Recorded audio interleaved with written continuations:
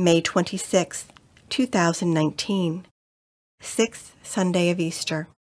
A reading from the Acts of the Apostles. Some who had come down from Judea were instructing the brothers, "Unless you are circumcised according to the Mosaic practice, you cannot be saved." Because there arose no little dissension and debate by Paul and Barnabas with them, it was decided that Paul, Barnabas, and some of the others should go up to Jerusalem to the apostles and elders about this question. The apostles and elders, in agreement with the whole church, decided to choose representatives and to send them to Antioch with Paul and Barnabas. The ones chosen were Judas, who was called Barsabbas, and Silas, leaders among the brothers. This is the letter delivered by them. The apostles and the elders, your brothers, to the brothers in Antioch, Syria, and Cilicia, of Gentile origin, greetings. Since we have heard that some of our number, who went out without any mandate from us, have upset you with their teachings and disturbed your peace of mind, we have with one accord decided to choose representatives and to send them to you along with our beloved Barnabas and Paul, who have dedicated their lives to the name of our Lord Jesus Christ. So we are sending Judas and Silas, who will also convey this same message by word of mouth. It is the decision of the Holy Spirit and of us not to place on you any burden beyond these necessities, namely, to abstain from meat sacrificed to idols, from blood, from meats of strangled animals, and from unlawful marriage. If you keep free of these, you will be doing what is right. Farewell. The word of the Lord.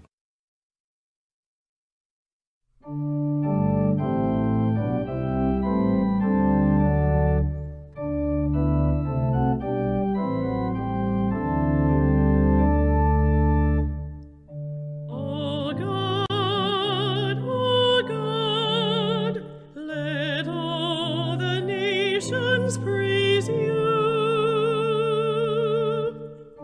O God, let all the nations praise you. May God have pity on us and bless us.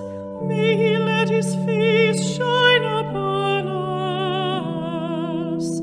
So may your way be known upon earth, among all nations your salvation. O God, let all the nations praise you.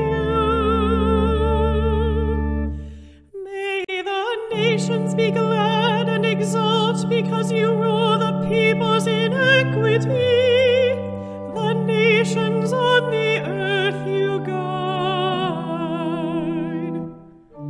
O God, let all the nations praise you. May the peoples praise you, O God. May all the peoples praise you. May God bless us, and may all the ends of the earth fear Him. O God, let all the nations praise you.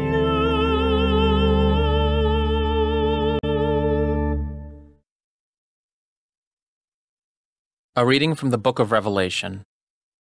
The angel took me in spirit to a great high mountain and showed me the holy city Jerusalem, coming down out of heaven from God. It gleamed with the splendor of God. Its radiance was like that of a precious stone, like jasper, clear as crystal. It had a massive high wall with 12 gates where 12 angels were stationed, and on which names were inscribed. The names of the 12 tribes of the Israelites. There were 3 gates facing east, 3 north, 3 south, and 3 west. The wall of the city had 12 courses of stones as its foundation, on which were inscribed the 12 names of the 12 apostles of the Lamb. I saw no temple in the city, for its temple is the Lord God Almighty and the Lamb. The city had no need of sun or moon to shine on it, for the glory of God gave it light, and its lamp was the Lamb. The word of the Lord.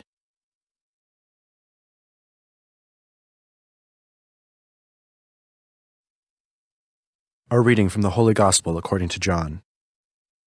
Jesus said to his disciples, "Whoever loves me will keep my word, and my Father will love him, and we will come to him and make our dwelling with him. Whoever does not love me does not keep my words. Yet the word you hear is not mine, but that of the Father who sent me. I have told you this while I am with you. The Advocate, the Holy Spirit, whom the Father will send in my name, will teach you everything and remind you of all that I told you. Peace I leave with you, my peace I give to you. Not as the world gives do I give it to you. Do not let your hearts be troubled or afraid. You heard me tell you, I am going away and I will come back to you. If you loved me, you would rejoice that I am going to the Father, for the Father is greater than I. And now I have told you this before it happens, so that when it happens you may believe." The Gospel of the Lord.